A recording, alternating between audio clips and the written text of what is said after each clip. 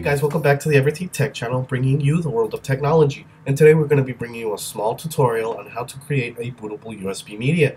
Now, first of all, you do need a hard disk.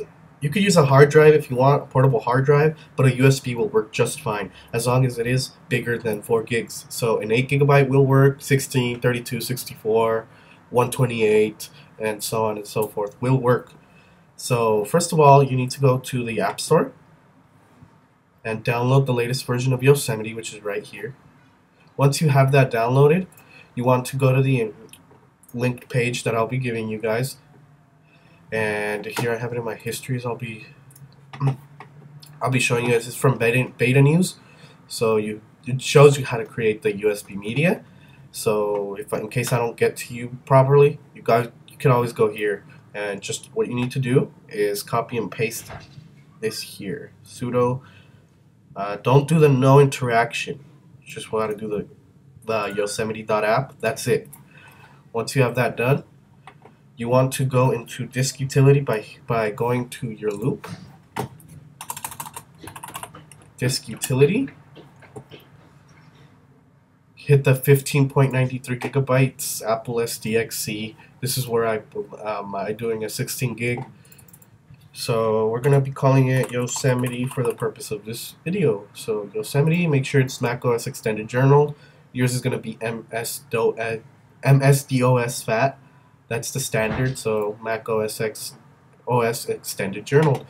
Erase. Are you sure you want to erase? If it's a fresh USB you just bought, you don't have to worry about anything. But if you have your cat pictures on here, you want to back those up accordingly before you hit erase. So assuming that I got my cat pictures off my hard drive and my flash drive, just hit erase. It unmounts the drive, begins to partition it properly, and before you know it, it'll be ready. So our drive is complete. It's done. So we want to go ahead and close this. I'm going to open my terminal. Here I already have it open, so all I have to do is just right click New Window.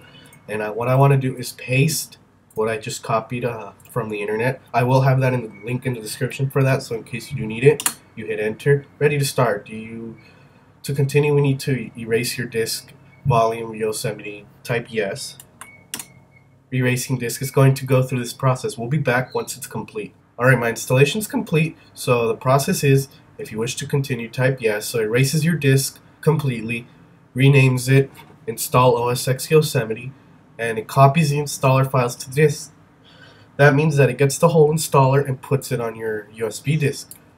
Now, that's why you need a drive bigger than 4 gigabytes, because the installer is actually around 5 gigs. And once it's done completing, it says copy complete, making disk bootable. This is important because then you won't be able to boot your disk.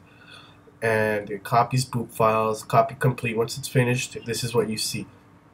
It takes a while. It took me about 20 minutes because my computer is running a hard drive, 7200 RPM hard drive.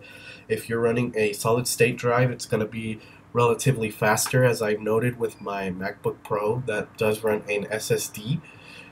And so yeah, the speed that it copies varies based on the hard drive. Not processor, not how much RAM you have. It's actually the hard drive. So if your hard drive is good, it's going to copy faster. Once it's done, all you have to do is just have your USB plugged in. Here I have it. Have it plugged in and restart your computer. I'm not going to restart because I won't be able to record it. So once you restart, you want to hit the option button as soon as the first sound pops up, the ever so popular Apple boot sound. Once that sound comes out, you hit the option button, and you're going to be presented with several different drives. Probably your main drive, a recovery drive, and the install OS X Yosemite drive we just created. Just click on install OS X Yosemite and go through the process, the installation process. It should be easy. Apple does it so it's easy, and I hope this video helps.